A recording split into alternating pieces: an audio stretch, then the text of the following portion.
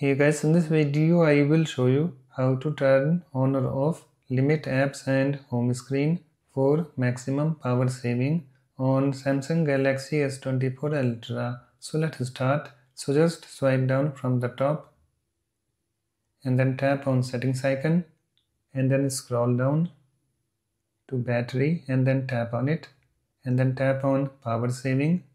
And on the screen you can see here we have limit apps and home screen, this option. So just tap on this toggle button to turn it on or tap on it to turn it off.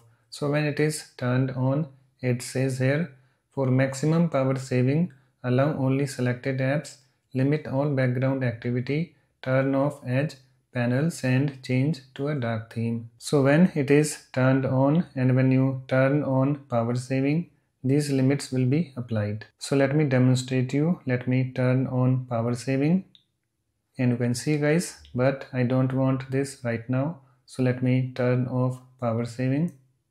Okay, so that's it. It's now done. Please like, comment and subscribe for more videos.